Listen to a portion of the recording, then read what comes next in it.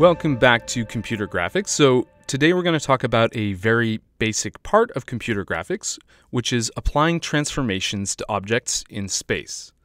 So when we talk about a spatial transformation, what we really mean is basically any function that assigns a new location to each point.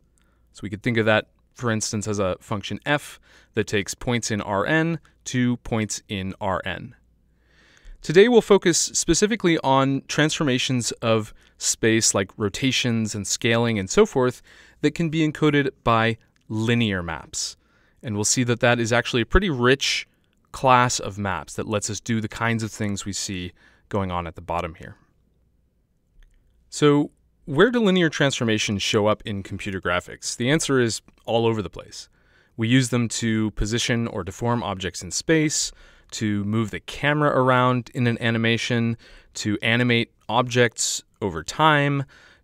They are related to projecting 3D objects onto 2D images. We use them to map 2D textures onto 3D objects. We use them to project shadows of 3D objects onto other 3D objects, and so on. There's no shortage of places where linear transformations are needed. In the context of the rasterization pipeline that we've been developing, linear transformations actually show up all over the place. Maybe the most basic thing is when we have the geometry at the beginning, we need to transform it or position it somehow in space before we go through the rest of the rasterization process. Okay? So we said that we are interested in linear transformations. Let's just review for a moment. What does it mean for a map f from Rn to be linear? And if you remember, we had a couple different ways to look at this. One, before getting to the formal definition, was to say, well, what does it mean geometrically or visually? So geometrically, a linear map is one that maps lines to lines, so every line becomes a new line, and also preserves the origin. That's very important. The origin remains fixed. Okay? An equivalent definition, algebraic definition, is that we can think of a linear map as one that preserves our basic vector space operations of addition and scaling. So for instance, if I add two vectors and then apply the map to their sum, I should, if the map is linear, get the same thing if I first apply the map to each of the summands and then add them together. And likewise for scaling. Okay? So why do we care about linear transformations? Why are we making this restriction to just linear functions? Well, for one thing, linear maps are really cheap to apply. They're usually easy to solve for as well, so we can kind of go the other direction almost as easily as we can apply them. A big reason why linear transformations are used in a graphics pipeline is that the composition of linear transformations is linear. Right? For instance, if I have a bunch of different matrices, each of which represents a linear transformation, then I can just multiply them all together to bake all of those different transformations into a single transformation matrix. This is really nice because it gives us a uniform representation of lots of different kinds of transformations, which simplifies graphics algorithms, it simplifies graphic systems like GPUs and APIs, and it simplifies our thinking about linear transformations in a lot of ways. For instance, it's going to let us get a really clear picture of what kinds of linear transformations we can work with, that we can piece together to transform our object or our space. So let's take a look at some common examples. If you just watch these little movies, without writing down any equations or formulas, what would you call each of these types of transformations? Can you put a name to each of these pictures?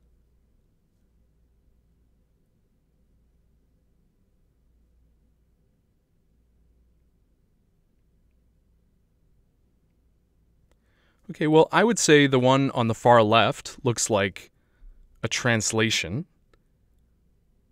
The one next to the right looks like a rotation. The one next looks like a scaling. And finally, we have a shear. Right? How did I know that? How did you know that?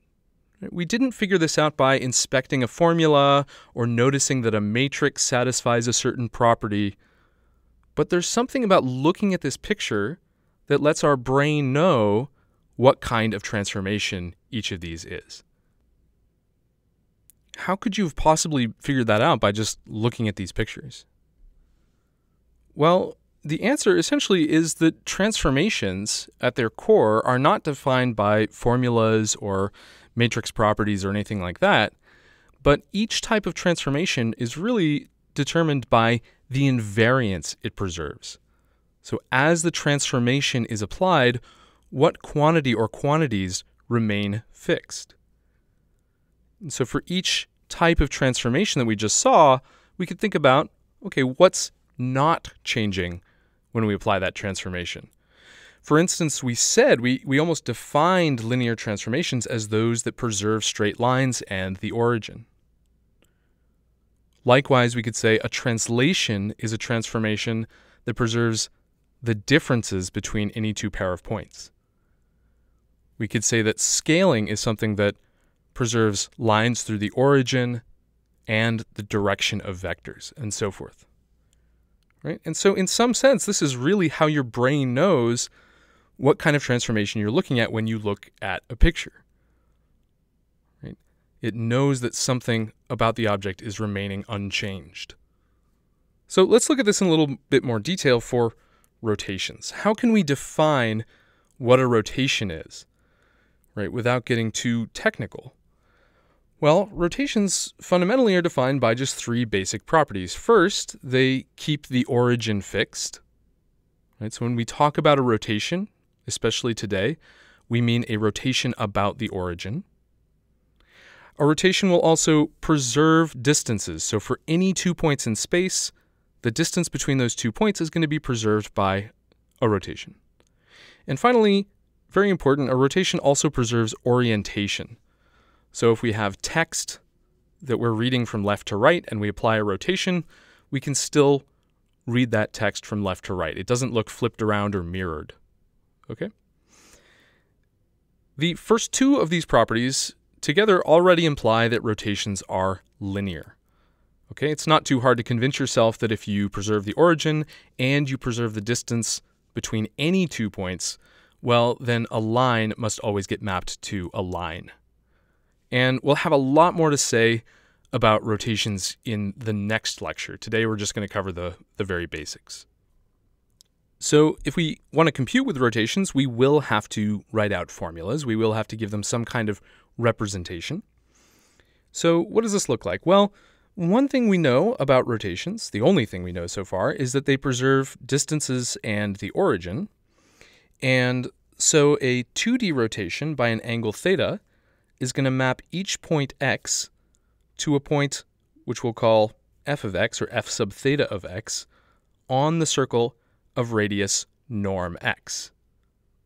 How do we know that? Well, the norm of the vector has to be preserved. The distance from the origin to the vector has to be preserved. So x is going to end up on the same circle, right? Okay. Next question. Where does x go if we have an x at 1, 0? Where does x go if we rotate it by an angle theta in the counterclockwise direction? And what I mean is, how would you write this out in sort of a trigonometric expression? What function would you use?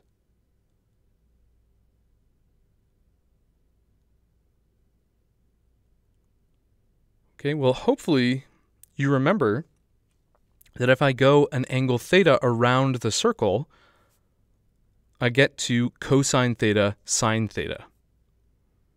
In fact, it's really, really important to remember that these words, cosine and sine, cosine theta, sine theta, all they actually mean is the x-coordinate on the circle at an angle theta and the y-coordinate on a circle at an angle theta. I think it's really common to mentally imagine that cosine and sine are these oscillatory functions that go up and down on the real axis. Much, much better to always remember that cosine and sine are just the x and y coordinates on the circle. Okay? So with that knowledge in hand, what would you say about the point x equals 0, 1? If I apply a rotation by theta of that point, where does it end up?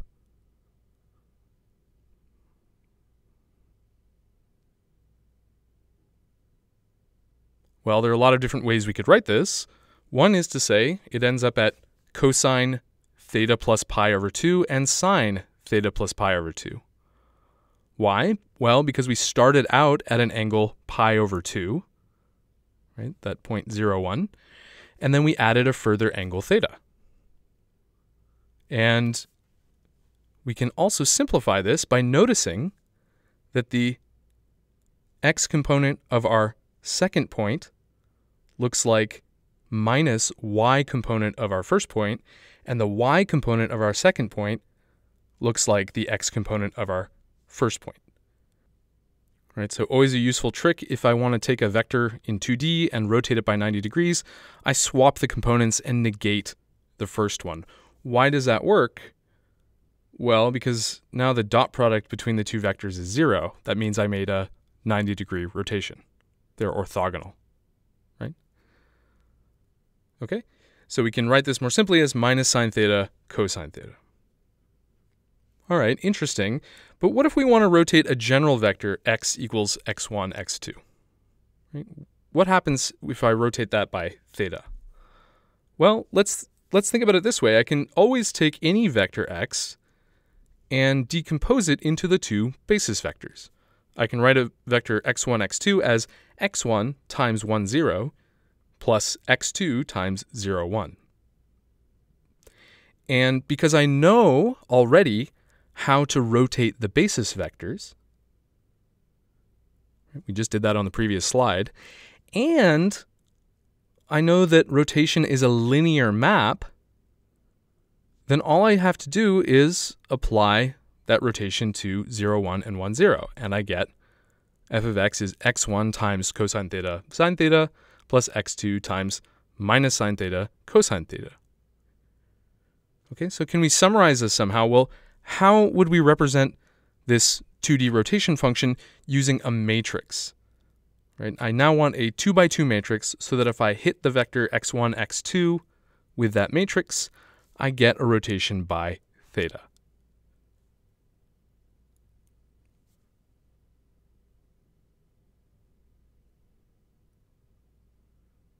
Okay, so hopefully you remember that if I want to do a matrix vector multiply, what I do is I take a linear combination of the columns using the entries of the vector as the coefficients. So x1 times the first column plus x2 times the second column. And so I can write a 2D rotation as a matrix cosine theta minus sine theta, cosine theta. Okay, very famous formula that's not hard at all to derive. What about in 3 dimensions? How do we work with rotations? So as I said, we're going to talk a lot more about rotations in our next lecture. Rotations are an extremely rich subject, especially once we get to 3D. But for now, we can at least think about rotating around a single axis. So let's say, for instance, I'm in 3 dimensions, and I want to perform a rotation by an angle theta around the x3 axis, the new axis. What do you think that matrix representation would look like?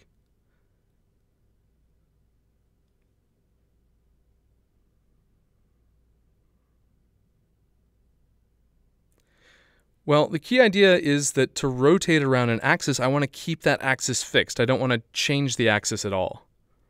So we're just going to apply the same transformation of x1 and x2 that we did in 2 dimensions and keep x3 fixed.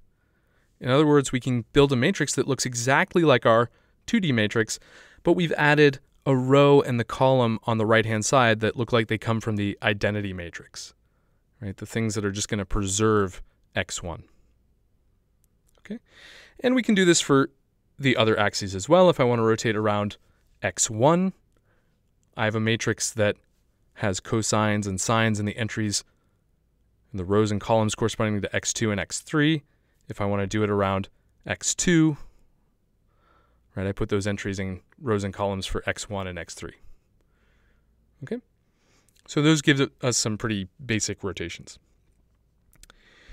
Really important fact about rotations, important and useful thing that comes up all the time, is that the inverse of a rotation can be expressed using the transpose. Okay? If you don't believe me, that's great. Let's see it happen. So the first thing to realize is that a rotation is going to map the standard basis 1, 0, 0, 0, 1, 0, 0, 0, 1 into some new orthonormal basis E1, E2, E3. How do we build a matrix that does that? Well, we just stick those basis vectors in the columns of our matrix, which I'll call R. Right? So now if I apply R to 1, 0, 0, I'm just getting the first column, 0, 1, 0, I'm getting the second column, and so on. The transpose of this matrix is then the matrix R transpose that has the basis vectors, the new basis vectors, as rows. So E1 transpose, E2 transpose, E3 transpose.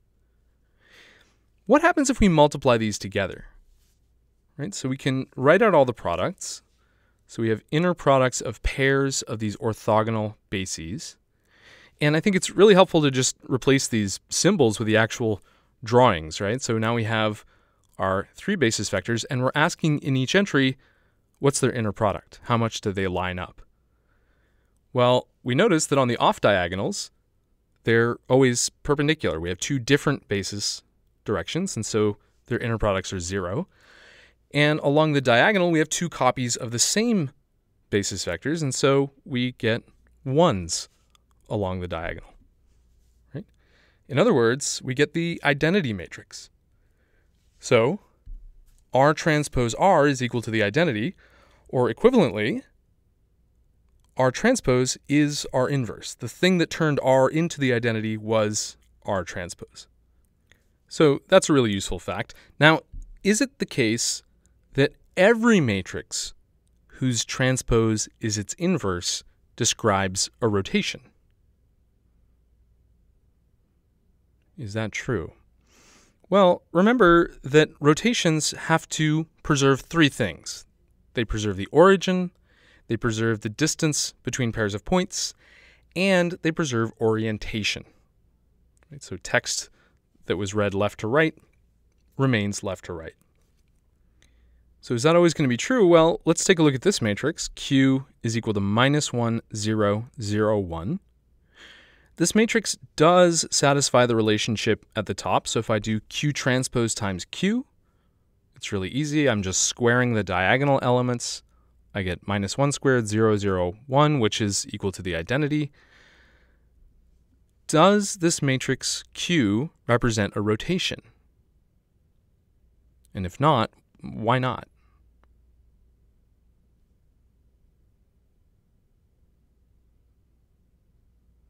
Well, you just have to think for a moment about what happens to some shape or object if I apply Q to all the points in that object.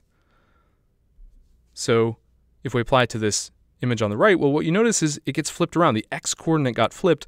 The y-coordinate remains where it is. So this matrix actually describes a reflection rather than a rotation, something that fails to preserve orientation, but in all other ways behaves like a rotation. So in general, transformations that just preserve distances and the origin are called orthogonal transformations. Right? And orthogonal transformations are in one-to-one correspondence with matrices Q, whose transpose is their inverse. Rotations additionally preserve orientation, so we can say that the determinant of the matrix is positive, and reflections reverse orientation, so the determinant is negative. Right? So rotations and reflections really split the set of orthogonal transformations into 2 pieces. Let's look at a different basic transformation, which is scaling. So what does scaling do? Well, each vector u gets mapped to a scalar multiple. For instance, we could write this as a function f that takes a vector u as input and produces au as output, where a is a real number. What is the basic invariant of scaling? Well, it preserves the direction of all vectors. right? You might remember we said a vector fundamentally encodes two pieces of information, a direction and a magnitude. Rotations changed directions while preserving magnitude. Scaling preserves directions while changing magnitude. So the way we can see this is true is that if we toss out the magnitude, if we divide the vector by its norm, then we get the same vector at the beginning and at the end. Question: is scaling a linear transformation?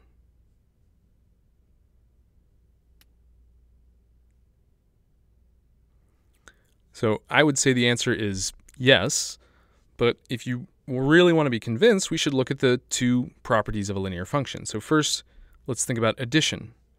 If I have two vectors u and v, and I add them together, and then I scale them by a factor of a, well, I could distribute this a across the sum and get au plus av, right? And that is the same as what I'll get if I independently scale u and v and then add them together. Okay, so that checks out. What about scalar multiplication? So if I have a vector u and I scale it by a factor b, and then I apply my scaling map, then I'm going to get abu, which of course is the same as bau. Okay, and that's what I would have gotten if I had first applied the scaling to the vector u and then multiplied by the constant a. Okay, so everything checks out. Scaling is indeed a linear transformation. How do we represent scaling as a matrix? So for instance, let's say we want to scale a vector u with components u1, u2, u3 by a factor a. How do we represent this operation as a matrix? Well, it's pretty straightforward. We can just build a diagonal matrix D with the number A all along the diagonal. Okay, so now if we multiply D by the column vector u1, u2, u3, we're going to get A, u1, u2, u3, which is the same as just A times the vector u. Okay, so here's another question. What happens if A is negative? In particular, what happens if we multiply by A equal to -1 specifically? Is that going to give us a reflection? Right? -1 sounds like we're flipping things over. Is that going to give us a rotation? Or is it going to do something else entirely? So think about that for a second.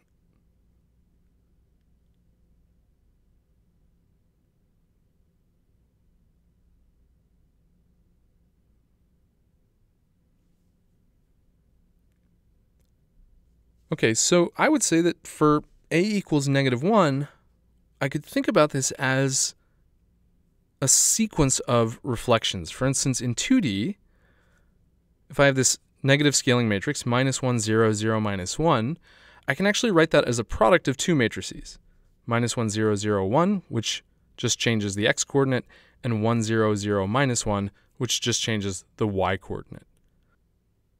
So if I apply that to some shape, I'm going to flip the x-coordinate, and I'm going to flip the y-coordinate.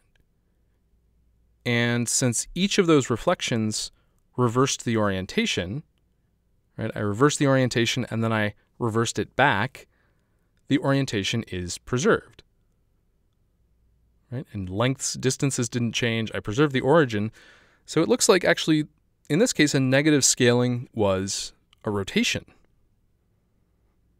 Right? I just rotated that box 180 degrees. That's kind of surprising. Well, what about in 3D? Is it the same thing? So let's say I do a scaling again by -1. I'm going to flip all three components. If I like, I can think of that as a sequence of 3 operations. Flip x, flip y, flip z, in whatever order I like. Okay, so I do that to a 3D object. Flip x, flip y, flip z. And when I get done, something surprising happens. In this case, the text is backwards. It looks mirrored, right? Why did that happen? Well, in 3D, this negation is actually an odd number of reflections. We have 3 reflections. So we reverse orientation, we restore it, and then we reverse it again. So overall, orientation is reversed. Okay? This is a little bit surprising and counterintuitive when you first start working with 2- and 3-dimensional vectors, that just negating the vector is a rotation in even dimensions and a reflection in odd dimensions. Okay? We can also think about scaling each axis by a different amount. No reason we have to scale all 3 components by the same number, right? So we could have a non-uniform scaling that looks like this. F of U1, U2, U3 is equal to A U1, B U2, C U3 for 3 numbers A, B, and C. Easy question. What's the matrix representation of this operation? Well, what we're going to do is just go ahead and put A, B, and C on the diagonal, right? So if we multiply now by the column vector U1, U2, U3, we get, as desired, AU1, BU2, CU3. Okay, so that lets us do a non-uniform scaling along the 3 standard axes, but what if we want to scale along some other axes? Right? In general, we might want to stretch something out along some arbitrary direction. So here's an idea. What we could do is we could say, let's first rotate to the new axes, to the new coordinate system where we want to do the stretching. Then apply a diagonal scaling like we just did. And then rotate back to the original axes, the original coordinate system. And here, by the way, I've written that rotating back as R transpose, right? So you should remember that the transpose of a rotation is the same as the inverse. If I do R transpose, I'm reversing that first rotation. Okay, so that looks something like this. I take my cube, I rotate it, I stretch along the standard axes, and then I rotate back. And I get a very different effect than if I just stretch along the original axes. Something else you can notice here is that the overall transformation is represented now by a symmetric matrix. So we could call the composition of those operations A, which is equal to R transpose times D times R. Why is that symmetric? Well, if I transpose the matrix A, then what I should do is transpose all the factors and write them in the reverse order. So I'll get, again, R transpose times D transpose times R, but since D is a diagonal matrix, D transpose is the same as D. Okay? So that's interesting. A non-uniform scaling along some set of axes is represented by a symmetric matrix. Do all symmetric matrices represent non-uniform scaling for some choice of axes? Well, surprisingly enough, the answer is yes. There's this beautiful theorem called the spectral theorem that says a symmetric matrix, so a matrix satisfying A equals A transpose, will always have orthonormal eigenvectors E1 through En and real eigenvalues lambda 1 through lambda n. So you may remember, what does that mean? Eigenvectors and eigenvalues. It means the EIs are vectors such that if I hit them with A, I just get the same vector back again, scaled by a factor lambda sub I. Okay? So we can write this same relationship, rather than writing it out once for each of the eigenvectors and eigenvalues, we could write it as a matrix equation, AR equals RD, where R is a matrix whose columns are the eigenvectors, E1 through En, and D is a diagonal matrix with the eigenvalues along the diagonal. And you can check that that expression is the same as the one in the box. Okay? Equivalently, we could move R to the right-hand side and say that A is equal to RdR transpose. Right? So, in other words, every symmetric matrix indeed performs a non-uniform scaling along some set of orthogonal axes. This is really nice because it gives us a geometric interpretation to symmetric matrices. Whenever I see a symmetric matrix, I can think, I know what that's doing. All it's doing is going into some coordinate system and doing a non-uniform scaling. Okay? By the way, if A is positive definite, meaning if all the eigenvalues are positive, then that just means we're doing a positive scaling along every axis. So we're not flipping anything around. All right. Now, one last kind of basic linear transformation we'll look at is a shear. So what is a shear? A shear, it's a bit of a funny one. A shear is going to displace each point x in some given direction u, and the amount by which it's going to displace it is equal to its distance, the distance of x, along a fixed vector v. Okay? So the further x is in the direction v, the more we displace it in the direction u. We can write that explicitly by saying f sub uv of x is equal to x, the original point, plus a displacement, which is the inner product of v with x, how far along v is x, times u. Question: is this a linear transformation? I said it was, but do you believe it based on the formula?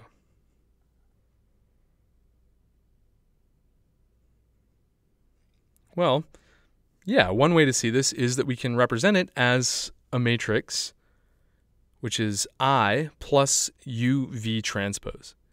If I apply I plus uv transpose to a vector x, what's going to happen? Well, the first factor, i's, is going to give me a copy of x.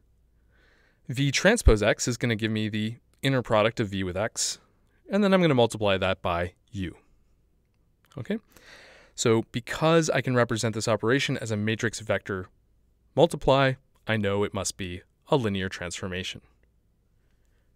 Here's a little example. Let's say that I want to displace the point in the direction cosine t for some changing parameter t, maybe t is time, and I'm going to displace it according to its distance in the vertical direction. Okay, so the bigger the y component is, the more I move it along that direction u. The size of the direction u has to do with what time it is.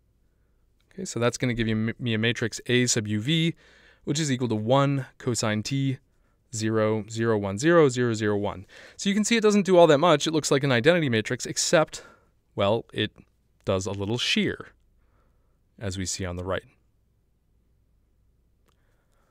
All right? So from these basic transformations, rotation, reflection, scaling, and shear, we can now build up composite transformations by using matrix multiplication. Right? We know how to represent each of these transformations, these linear transformations, as matrices.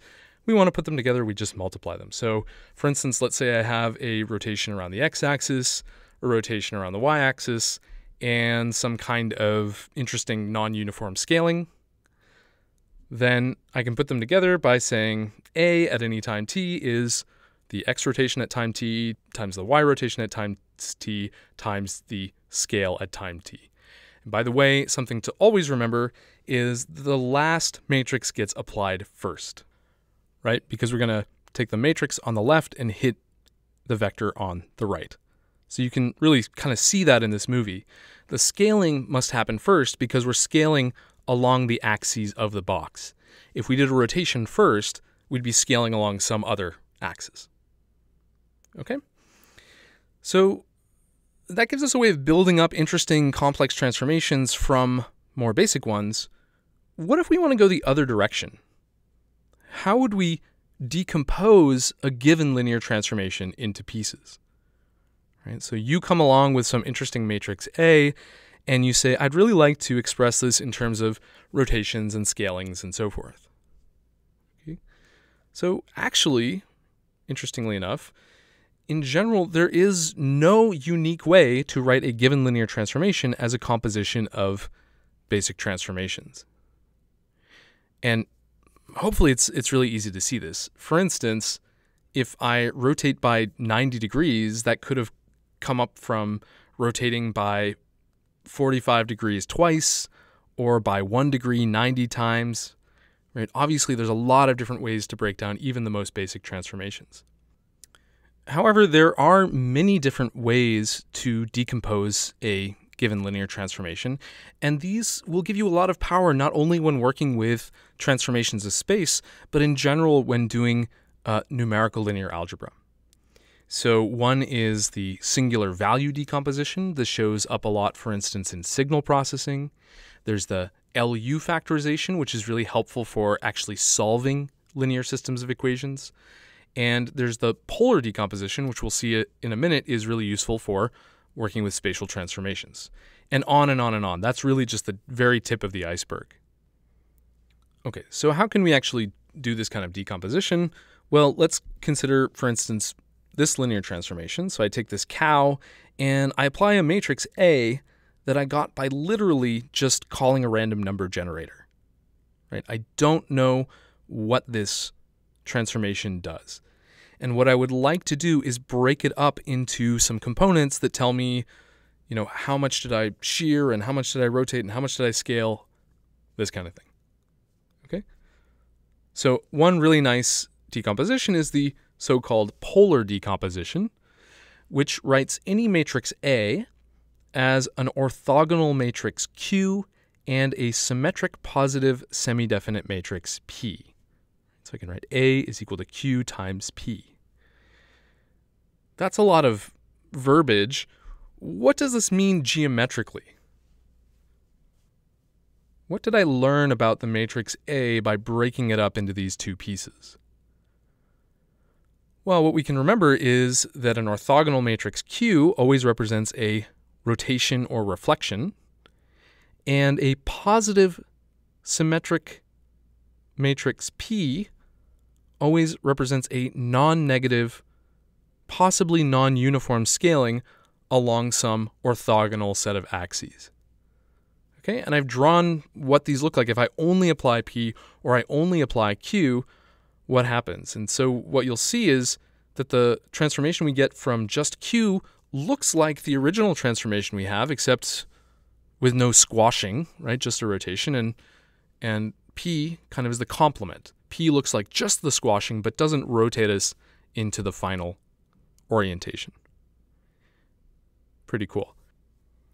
Now, since P is a symmetric matrix, we can take this one step further using the spectral decomposition. Right? We said just a few minutes ago that any symmetric matrix can be written as VDV transpose, where V is an orthogonal matrix of eigenvectors and D is a diagonal matrix of eigenvalues. So now we have A is equal to QVDV transpose, and actually since Q and V are both orthogonal matrices, we can write them as a single orthogonal matrix U. So this just becomes UDV transpose, right? And in fact, we can always pick the sign on D, on the entries of D, so that this is a rotation followed by a positive axis-aligned scaling followed by another rotation. This time not the inverse of V transpose, just some other rotation. Okay? And this result, UDV transpose, is called the singular value decomposition. So just like every symmetric matrix has an eigendecomposition, every matrix whatsoever has a singular value decomposition. Okay? And here I've drawn what happens if I apply just D, just the scaling, to my cow. Why does this look so different from the initial transformation A?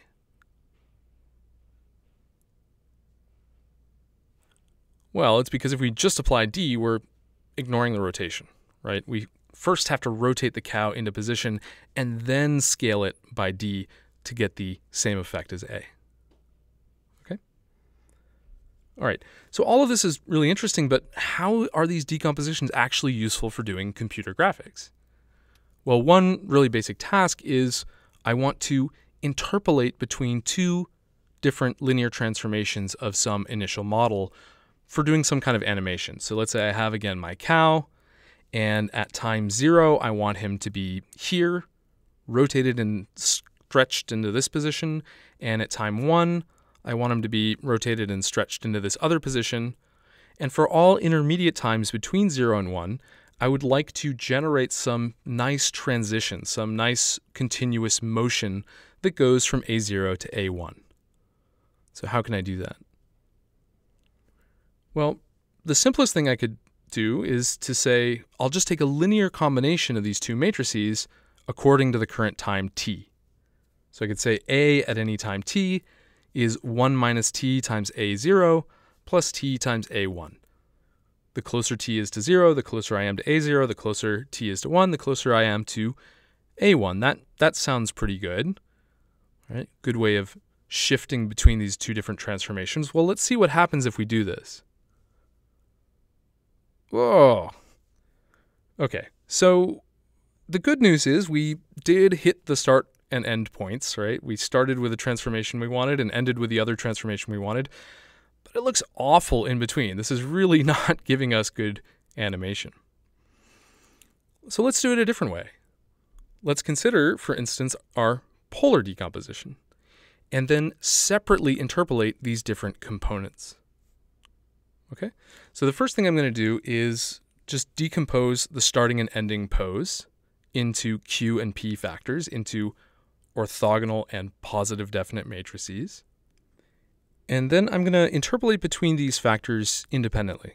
So for scaling, I'll say at any time t, my current matrix P is 1 minus t times P naught plus t times P1. Is that always going to be a positive definite matrix? Sure. You can actually check that if I do x transpose px at any time t, that's always a positive number. Okay. What about the rotation? Well, again, I could try to linearly interpolate between the rotation matrices Q0 and Q1, but there's a little bit of a problem, which is that in general, a weighted combination of rotation matrices is not a rotation matrix. It won't necessarily be that the transpose of this interpolated matrix Q tilde of t is equal to its inverse. But I can play a sneaky trick and I can just apply a polar decomposition again to get the matrix Q of t, the rotation matrix Q of t, that's as close as possible to Q tilde. So I factor Q tilde again into Q and X. Q is orthogonal, X is positive definite. I just throw away X.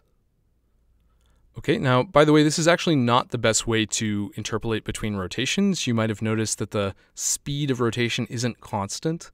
And we'll talk a bit more next time about how to do a better job of interpolating between rotations. Okay, but for now, it'll do fine.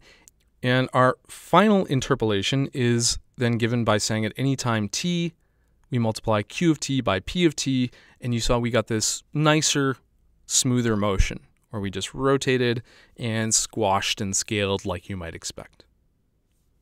Looks a lot better.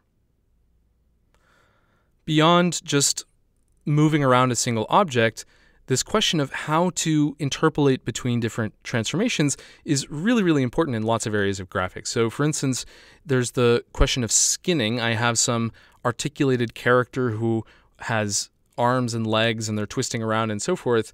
And if I do a naive interpolation of transformations, let's say along the arm of such a character, I can get some pretty nasty artifacts. Here, something called the candy wrapper artifact, where the interpolated transformation in the middle shrinks everything to 0.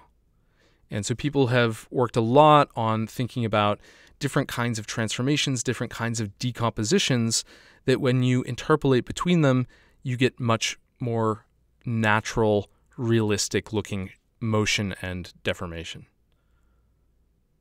Right, so here showing some examples of different failure modes of different methods. Okay. So you might have noticed, by the way, that so far we've ignored a pretty basic transformation.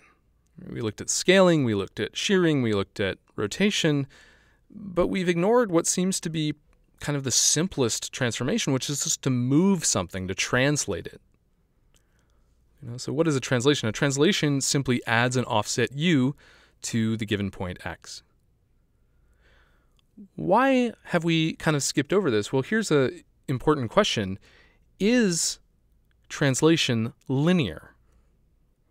I mean, it certainly seems to move us along a line, right? So is translation linear? Well, let's just carefully check the definition. Right? Remember again that a linear function has to preserve the vector operations that we have, addition and scaling. Okay, so let's check additivity. If I translate by u the sum of x and y, then I get x plus y plus u. On the other hand, if I first translate x by u, and then translate y by u, and then add the results together, then I'm going to get x plus u plus y plus u, which is x plus y plus 2u. I get a different result. Okay? So it seems that, interestingly enough, translation does not preserve our addition operation. Similarly with scaling, if I scale x first and then apply a transformation, I get ax plus u. If I first apply a transformation and then a scaling, I get ax plus au, a different result. Right? So no, translation is not a linear map, it's an affine map. Another way we can see this is to just notice that the origin is not preserved by translation. The translation is going to move the origin to the point u. Okay? So this is kind of annoying in a way, because so far we've been able to compose linear transformations by just multiplying matrices together. And it's easy enough to compose just translations. If we only had translations, well, that would also be easy. We could just add together the displacement vectors, u1, u2, u3, to get a new translation.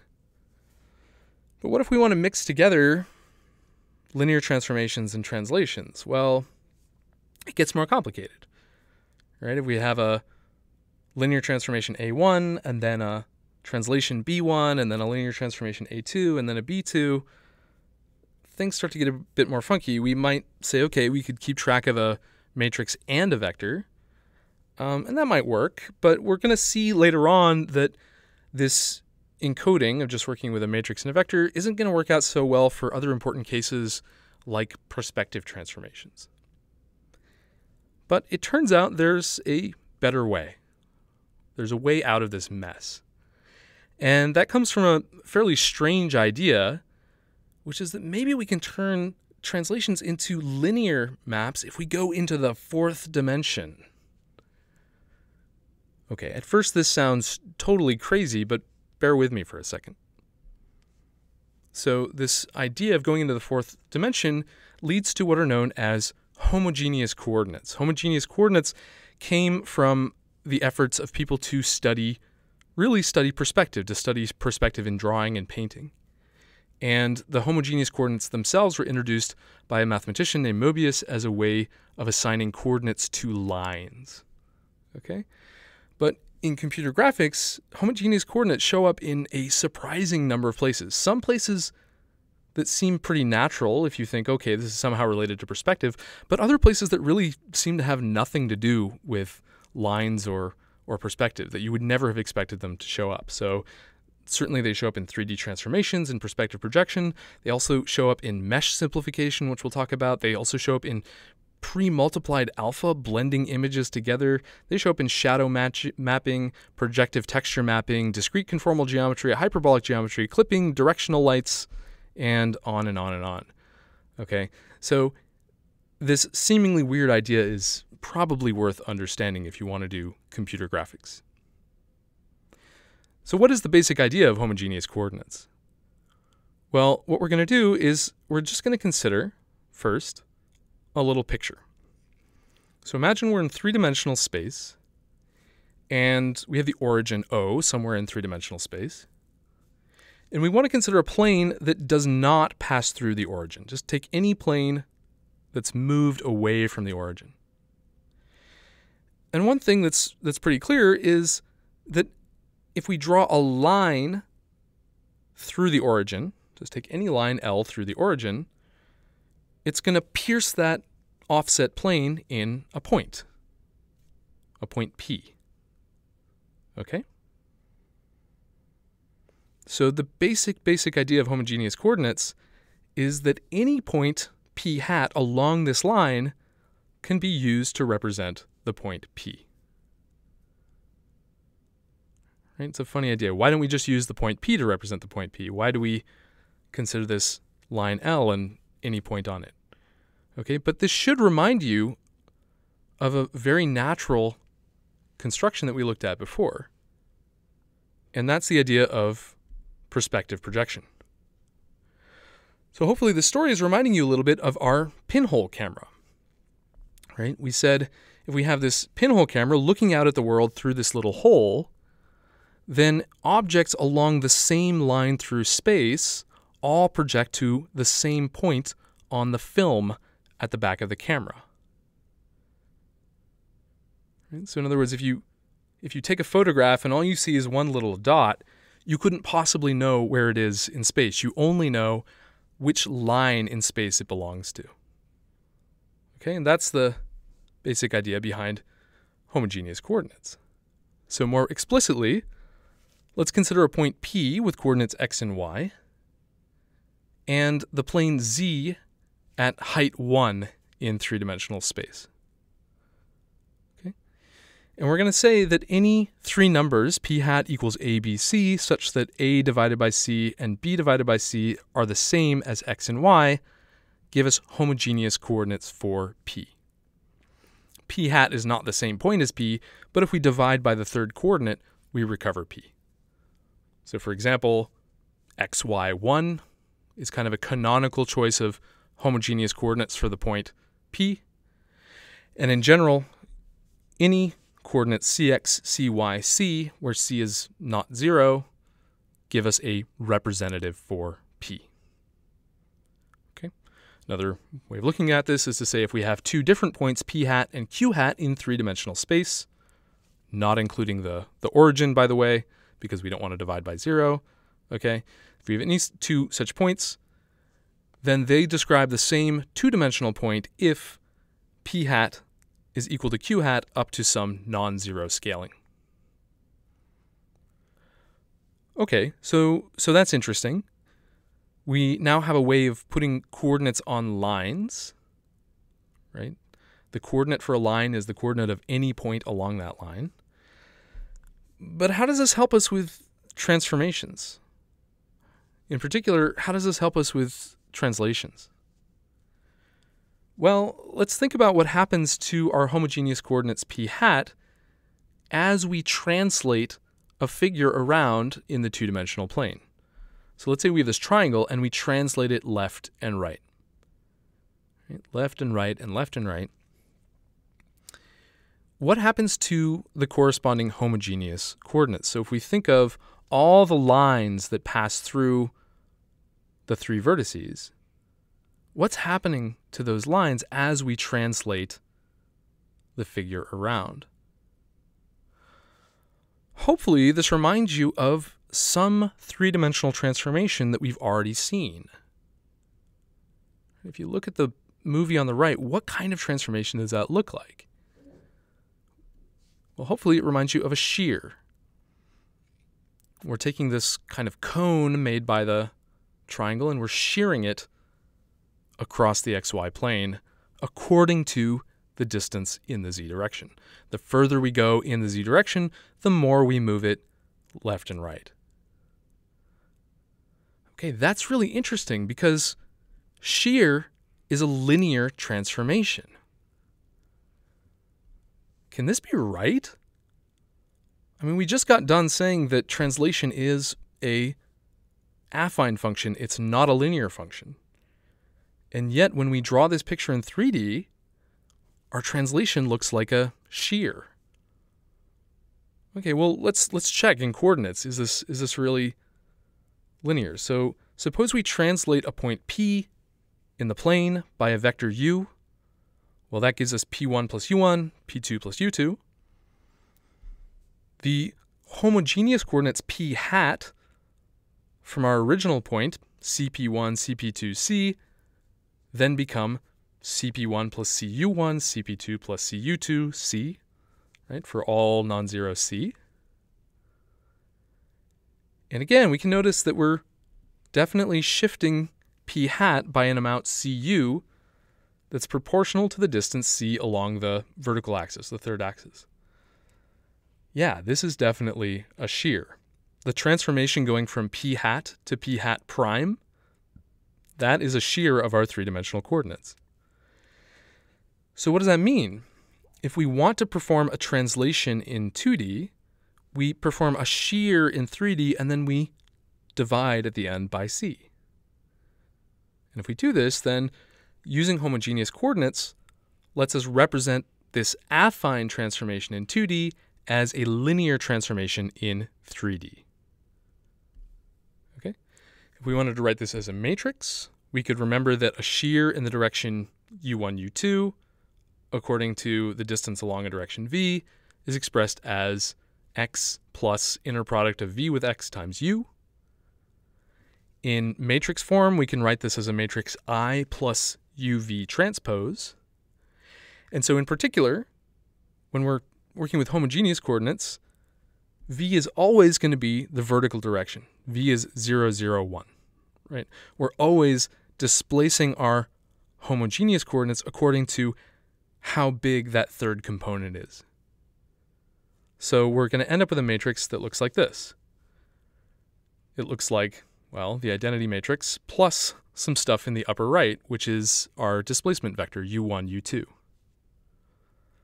Does this really give us a translation? Yeah, let's check it out. So if we apply this matrix now to any point representing the 2D point P1, P2, right, CP1, CP2, C, then we just multiply it out and we get C times P1 plus U1, C times P2 plus U2, and C in the third slot. And this is good news because if we now divide out by C, we do this projection back to the 2D plane, this homogeneous projection, we get P1 plus U1, P2 plus U2. Pretty cool. What about other transformations? So, okay, we played this weird trick to be able to write 2D translations as 3D shears, but is that going to mess with everything else? Actually, no. So what we can think of is, imagine again, we have some shape in 2D, and we can imagine that that shape becomes many different scaled copies in 3D, where the scale factor is just how far we are along the x3 direction. So performing a two-dimensional rotation of our original shape is going to be equivalent to rotating that whole collection of shapes around the x3 axis. Right, so we can express a 2D rotation as just a 3D rotation that fixes the vertical axis.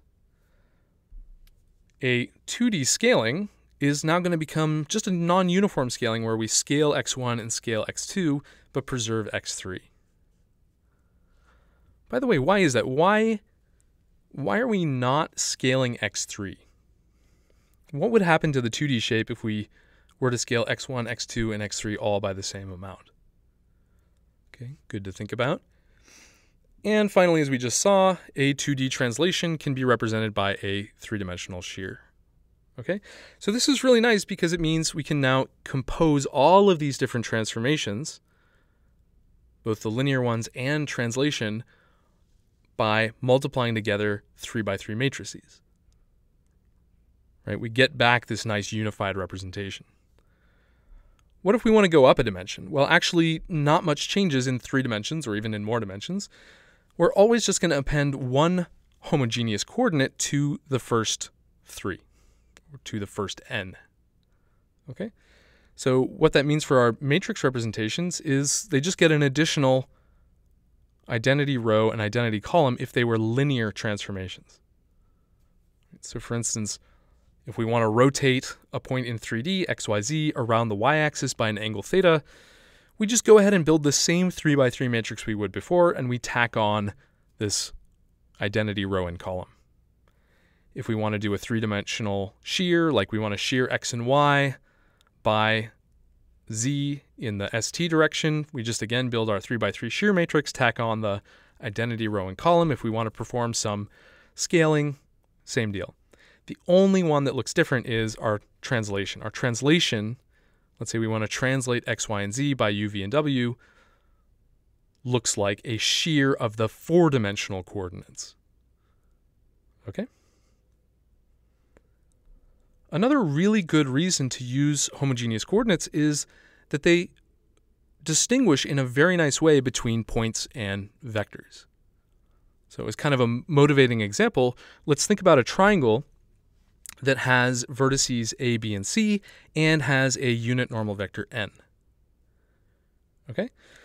So we could try to transform this triangle by appending 1 to all these coordinates, turn these 3-dimensional coordinates into 4-dimensional homogeneous coordinates, and then multiplying by some transformation matrix. Right? So if you've been following so far, you look at this matrix and you think, okay, it's got kind of a rotation component in the upper left, and then the upper right, UVW, that looks like a translation. Okay, so we're going to apply this matrix to A, B, C, and N, and we'll get a picture that looks like this. So the triangle indeed got rotated, it got translated, but something funny happened to the normal. The normal is no longer orthogonal to the triangle. That seems really weird, because if I rotate and translate a triangle, its normal should still always be orthogonal to the triangle. So what went wrong here? Okay, well, let's think about what happens when we multiply the normal vector by our 4x4 matrix. Right? So this upper left component is going to rotate the normal around the y-axis by the angle theta. Nothing wrong with that. But then this other component, this column on the right, is going to translate the normal by UVW. It's going to add UVW to the 3 components. Okay? But that's wrong. When we rotate and translate a triangle, its normal should just rotate. Right? Remember that when we talk about vectors, we really mean things that only have direction and magnitude. They don't have a base point. Our normal vector doesn't know where it sits in space. It only knows what direction it points and how big it is. So a transformation that includes both rotation and translation really should just be doing rotation to the normal. How do we get this to happen? Easy. We can just set the homogeneous coordinate to 0. And so now translation gets ignored and the normal is orthogonal to the triangle as desired. Okay, so in general, a point will have a non-zero homogeneous coordinate, for instance, c equal to 1, and a vector will have a 0 homogeneous coordinate, for instance, c equal to 0. Okay, that seems fine at some basic level, but something funny is happening here, because what does division by c mean when c is equal to 0?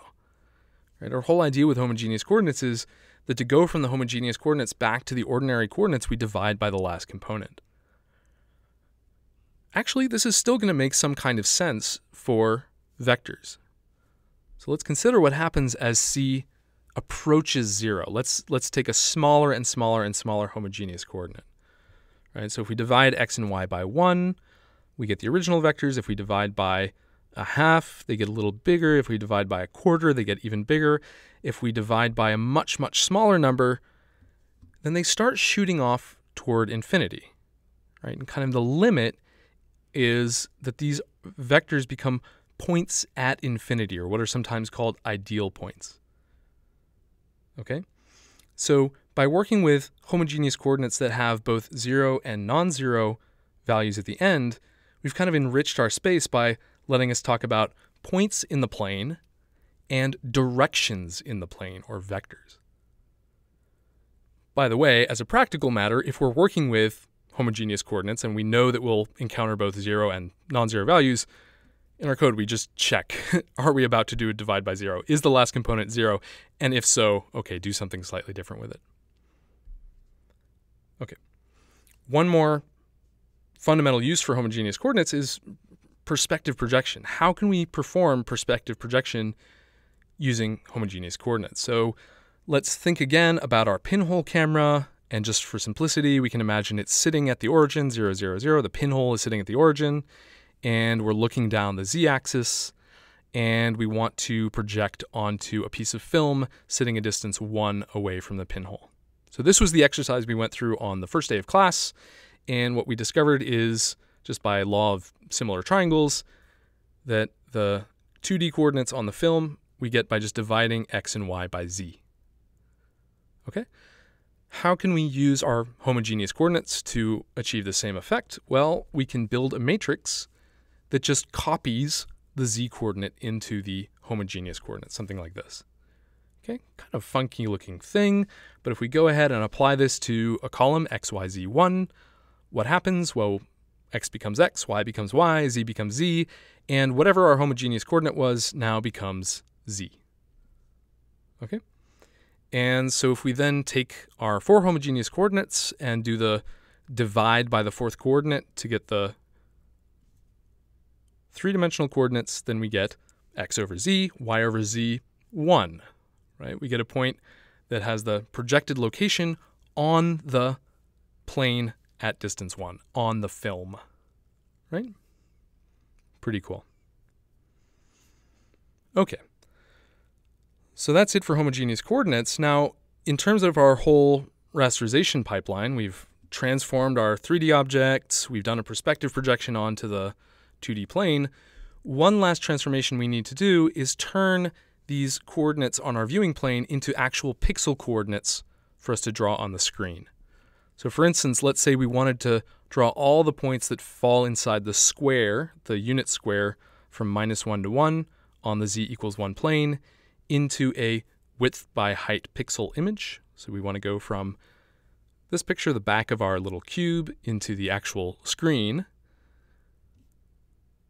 Then hopefully by now in the lecture you should be able to answer this question. What transformations would you apply to go from the coordinate system on the left to the coordinate system on the right? And there may be multiple ways to do this, but you should be careful, by the way, that in one coordinate system y points up and in another coordinate system y points down. Basically, for very stupid historical reasons, in computer graphics, images are often indexed in a way where you start at the top left and go down as y increases. This has something to do with scan lines on a cathode ray tube monitor, which is something that doesn't even exist anymore. Okay? But usually you have to account for this when you're drawing images. By the way, if you do graphics for a while, this will happen eventually. You will write some code, generate some beautiful image, read it out, open it up, and your image will be flipped upside down. Okay, this is common that people don't agree with conventions for which direction is up. All right. So far we've been talking about transforming just one 3-dimensional object, but for complex scenes, like we have scenes that are more interesting than just deforming a cube, something called a scene graph can really help to organize transformations. So as kind of a toy motivation, let's say that we want to build a cube creature by taking multiple copies of the unit cube that we described on the first day of class and moving them around space to get this kind of cube creature with these blocky arms and legs. So this would be really, really annoying if we had to describe each transformation for all the components every single time. And so what the scene graph is going to let us do is it'll let us build up transformations of some of the lower parts from the upper parts. So we might first give a transformation that positions the body in space, and then provide a transformation that says, what does the upper arm look like relative to the body, right? And then a transformation that says, what does the lower arm look like relative to the upper arm, and so on. And the good thing about this is now if we go back and we transform the body, right, we want to just move the body left and right, well then the upper arm and lower arm are going to go along with it. We don't have to go and figure out what the new transformations for those parts of the body are. Okay? So a scene graph in general stores relative transformations in a directed graph. Right? So each edge of this graph and the root node store some linear transformation as a 4x4 matrix. And then a composition of those transformations get applied to the nodes to figure out where everything sits in space. So just to give a concrete example, if we wanted to know where the left upper leg was, we might apply the body transformation A0 first, and then apply the transformation A1 that says how is the left upper leg oriented relative to the body. To get the left lower leg, we'd apply one further transformation, A2. And in practice, often it's nice to keep these transformations on a stack to reduce redundant multiplication. So as you traverse the scene graph, you might push a new transformation onto the stack, apply it to draw some object, and then pop it to go back up in the traversal of the tree. Here's just one nice example of a scene graph that's being used to build up some very complicated rig. Right? So we have exactly this kind of hierarchy, and as we move around different parts of the body, the rest react. You notice that the upper parts of the hierarchy affect the lower parts of the hierarchy. Here also, we're doing something that we haven't talked about yet, which is skinning. How do we take this mesh and deform it nicely and smoothly along with these transformations? That's something we'll talk about much later in the course when we get to animation. And in fact, you'll implement a basic skinning system in your final assignment. Okay, so in general, the scene graph might include not only the position of the model, but also things like models and lights and cameras and so forth. In fact, one really useful thing about the scene graph is when you want to draw a scene with many, many copies of the same object. So let's say that you've modeled a few different kinds of grass and leaves and flowers, and now you want to draw a whole valley full of this vegetation. Well, rather than actually having literally multiple copies of the geometry in memory in your computer, what you can do is you can just put a pointer in the scene graph that says, okay, I want to draw a copy of this object, but I'm going to do it with a different transformation than I did before. Right? So I might have a scene graph, a little mini scene graph just for the dandelion, and then in my global scene graph, one of my nodes might be a pointer to this smaller scene graph. Okay.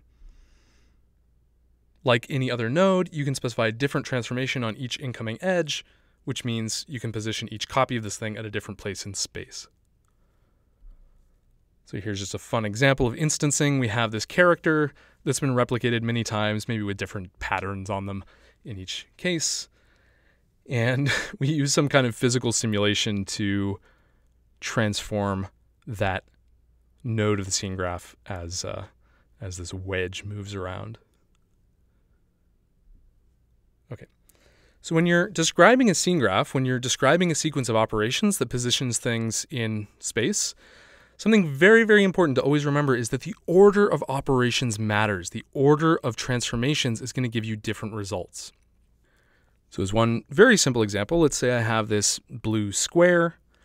If I first scale it by 1/2 and then translate it by 3/1, I end up with a square that's size 1 on each side and has its lower left corner at the point 3/1. If, on the other hand, I reverse these operations and I first translate by 3/1 and then scale by 1/2, well, I get a square that has the same size. It's still size 1 on each side, but the lower left corner is now at 1.5, 0.5. Why is that? Well, essentially, by putting the scale second, I kind of scaled my initial translation down. Okay? So you really have to be sure of which order you're putting your transformations in, and this will, at some point in your life, if you keep doing graphics, show up as a bug somewhere in your code. Okay, so it's good to get some practice. So one thing you can do at home is look at this slide and ask yourself, how would I perform each of these transformations? If I start with the square on the upper left, what sequence of operations could I do to get each of these different figures on the right and on the bottom? And something to remember, actually, is that there's always more than one way to do it. So you might even try to write down multiple ways of getting each of these figures. Okay. One really common task, just to give a useful example, is rotating an object around its center. So let's say that I wanted to rotate this blue box around the center point X. What should I do here? It's very tempting to just say, okay, well, I just apply a rotation matrix, right? Cosine theta minus sine theta, cosine theta. Couldn't be easier. Actually, I'm going to do something a little different. What I'm going to do is I'm going to first translate it by minus x so that it's centered at the origin. Then I'm going to rotate by some angle theta, and then I'm going to put it back. I'm going to translate back by x to its original center. Why did I do that? What happens if we were to just rotate without translating first? What would the picture look like? Okay, something interesting to think about and maybe something to answer on the slides. All right, so now let's put this all together. So starting just with our little 3D cube that we specified on day 1, we want to make a 2D perspective correct image of a cube creature. So the first thing we're going to do is use our scene graph to apply transformations to several copies of this cube to turn it into the cube creature. Then we're going to apply additional 3D transformations to position our camera. Actually, what we're going to do is we're going to simulate the motion of the camera by applying the inverse transformation to the cube creature. If we want the camera to move left, we translate the creature right, and so forth. Right? So it's the camera is always staying fixed. It's the rest of the world that's moving around. You can imagine that you're always living in one spot in the universe, and when you go walking around your neighborhood, it's actually the Earth that's rotating and translating around. Okay? Then we're going to apply a perspective projection to flatten the object onto the 2D image plane. And finally, we need to convert these into our actual pixel coordinates. So if our perspective projection took everything to a square of size 2, we need to stretch out and flip that square into the size of our target image. Okay? Hopefully that all starts to make sense. Every step of that process involved applying different kinds of basic linear transformations, or at least transformations that in homogeneous coordinates are linear. Right? So overall, what did we do today? We saw that transformations are fundamentally defined by their invariance. Different kinds of transformations are defined by the quantities that they preserve. We looked at some basic linear transformations, scaling, rotation, reflection, shear, as well as some basic nonlinear transformations, translation and perspective projection, but saw that these nonlinear transformations can actually be represented by linear transformations in homogeneous coordinates. We also saw that homogeneous coordinates are super cool and useful because they let us clearly distinguish between points and vectors. Finally, we talked about ways to compose basic transformations to get more interesting ones. And the nice thing from kind of a system design point of view is that all of our transformations reduce to just 4x4 matrix multiplications. Okay, so this gives us a simple unified representation. It leads to efficient implementation and so on. Really important to keep in mind that the order of composition matters when we're building up complicated transformations. And likewise, that there are always many different ways to express the same transformation. So we saw different examples of decomposition, like polar decomposition, singular value decomposition, which help with interpolation. And finally, we talked about how a scene graph can be used to organize the complicated transformations in a scene in kind of a hierarchical way. Also, scene graph's really nice because it lets us eliminate redundancy, make many copies of the same model very easily. All right, so that's it for today. Next time, we're going to talk about 3D rotations in greater depth. See you then.